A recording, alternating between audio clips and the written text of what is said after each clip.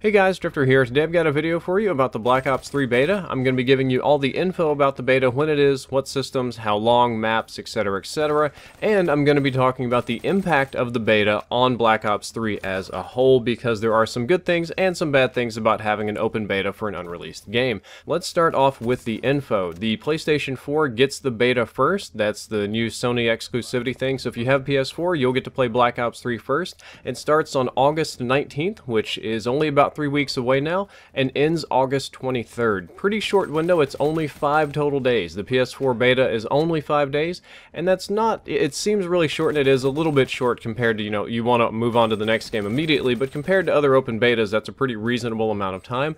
Xbox One and PC get the beta from August 26th through August 30th, which is approximately a month away, and they get them for the same amount of time. That's the same 5 days, but they're not on that Sony exclusivity train, so they have to wait just a little bit later, but it's going to be the same beta as far as I know. The Xbox One and PC are going to get the same beta, the same maps, the same everything to test out that the PlayStation 4 users got. Just the PS4 guys will get it first. Unfortunately, there is no beta for last-gen consoles, at least not that there has been any announced. I don't think they're doing beta for last-gen. I just have a feeling that last-gen is not going to be so pretty, so we're just going to hide that one and put it away. And there has been no information released at all about what maps are going to be contained in the beta, what guns are going to be in the beta, what specialists, if there'll be zombies, if there'll be single player. As far as I know, it's just going to be a multiplayer beta, and if I had to bet, I would bet that it's very similar to what was available at E3 and what will be available at Gamescom.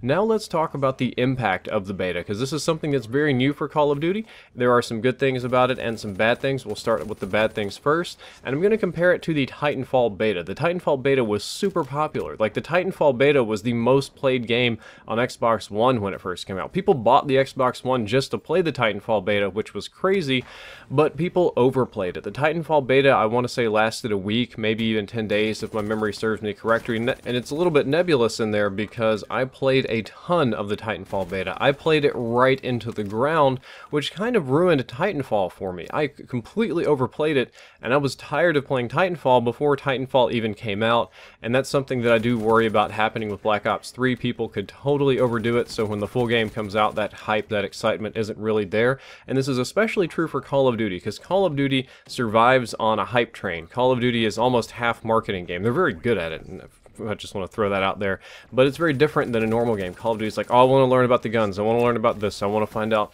what bit of secret info is in the game, and once you put it out there for the public to play with, that little bit of magic, that specialness is kind of ruined, and that could be bad for the overall longevity of Black Ops 3, and it could also be buggy because it is a beta. A lot of people look at this like a free-to-play, like an advertisement, like a play our game early, but it's supposed to be a beta where we test things, where we find problems and fix those problems, and if it comes out really buggy or unbalanced, or there's a big problem, a large portion of the community might not understand that and just assume that it's going to be a crap game and that those won't be fixed in the final version, which again can be bad for Black Ops 3, but of course it can be positive too, because this essentially serves as a free marketing tool for Black Ops 3. Most people are really looking at this not so much as a beta, but just, hey, play our game, we'll prove to you that it's going to be good and that you'll like it, etc, etc, and I think that's really the core goal.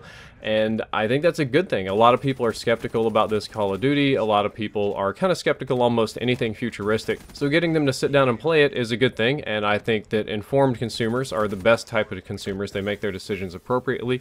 It also gives developers a chance to fix and find undiscovered bugs. Like, even if there's going to be bugs in the beta and we're going to get them fixed before the final game comes out, we'll probably find bugs that people don't even notice. Like the devs, they'll get their own like internal bug reporting and feedback, and they'll fix things that could be huge problems early that they wouldn't have found otherwise, because testing, like doing game testing in the studio or in an environment like a work environment, is totally different than throwing a piece of code or a game or some software out there in the wild and letting regular customers use it, because people, especially in large numbers, do crazy things, and they will find bugs that developers never ever would have found, and we'll get those fixed early, which is a good thing, and that'll make Black Ops 3 a smoother, cleaner, and more fun game when it comes out. Guys, that's all for this video. I hope you enjoyed it. I hope you learned something useful. If you did, don't forget to like, favorite, and subscribe. Drifter out.